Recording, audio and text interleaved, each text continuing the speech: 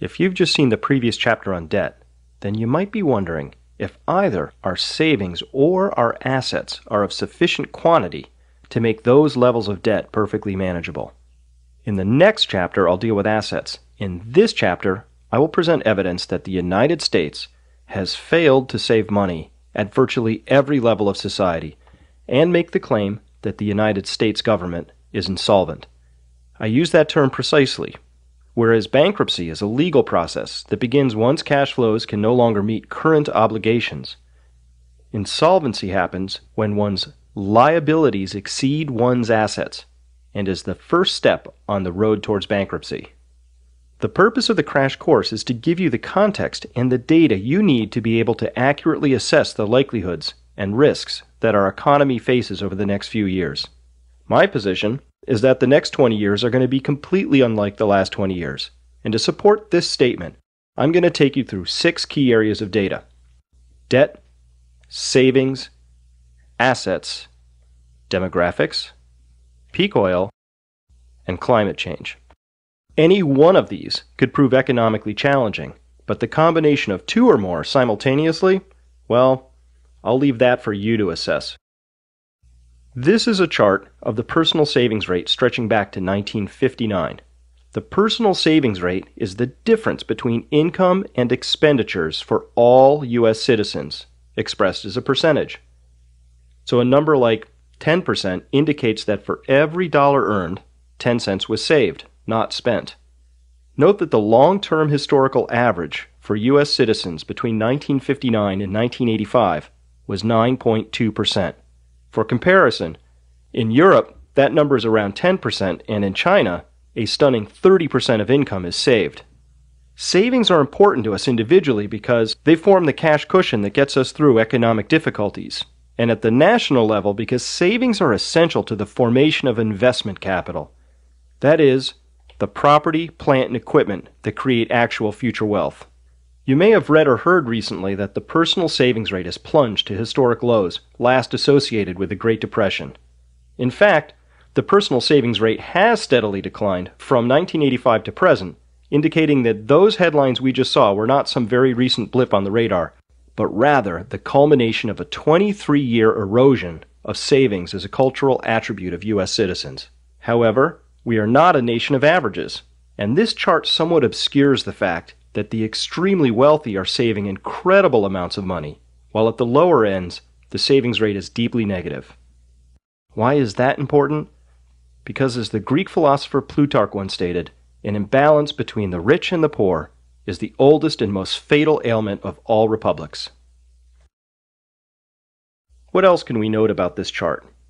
For starters, a persistently declining savings rate tells us that there is an implicit assumption by the majority that credit will be available in the future. As we look at this chart, we might also note that the savings rate began its decline right around 1985. Wait a minute. Didn't we see that same time frame in the last section on debt? Why, yes, we did. While this chart is showing all debt across all sectors, and the prior chart was of personal savings only, we can note that our national tolerance of debt shifted drastically upwards beginning in 1985, right as our national approach to savings was beginning its long decline towards zero. In order to believe that the future is going to be bigger, shinier, and brighter than the present, you have to believe that low savings and high debts are a path to prosperity. I am skeptical, to say the least, because this just doesn't make sense to me. It violates several laws of nature. Another category of savings is pensions and retirement funds. At the state and municipal levels, we can observe that they too have failed to save, and state and municipal pensions are underfunded to the tune of $1 trillion. What this means is that as money was taken in from taxes, states and municipalities actively chose to spend that money elsewhere, in preference to putting it into pension funds. The idea there, we can guess, was to spend money today and let someone else figure out how to pay for it in the future. Well, for many states, the future has finally arrived. What does it mean when we say that the state and municipal pensions are underfunded by $1 trillion? How is that calculated? The $1 trillion shortfall is what is called a net present value, or NPV, amount. A net present value calculation adds up all the cash inflows, in this hypothetical example, $1,000 per year for 6 years, and offsets those cash flows, or nets them against all future cash outflows.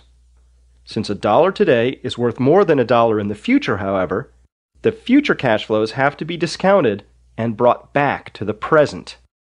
We net all the cash inflows and costs, we discount them back to the present to determine if the thing we are measuring has a positive or negative value.